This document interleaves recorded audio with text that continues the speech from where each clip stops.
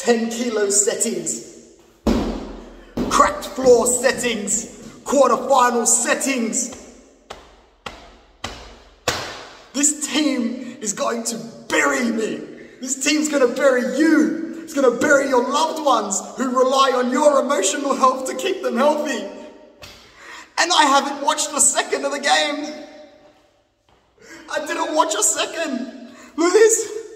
Look. We're through to the quarters for the first time in 11 years.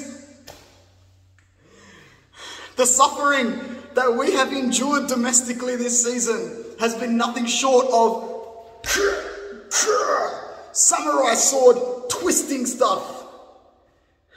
Let me make sure no one's here.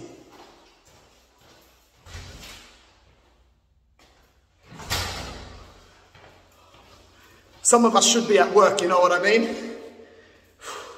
I can't believe it. You guys have one job. Celebrate in the comments.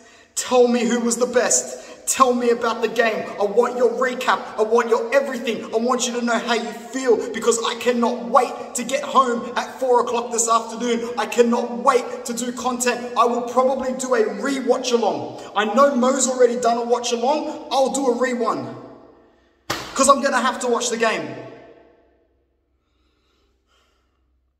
We're through to the quarterfinals.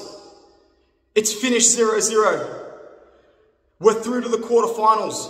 For the first time in 11 years, Inter are through to the quarterfinals. Inter are through to the quarterfinals. Inter are through to the fucking quarterfinals. It's going to take more than a bunch of juvenile delinquent kids to mess this day up. Do your worst. Let's go!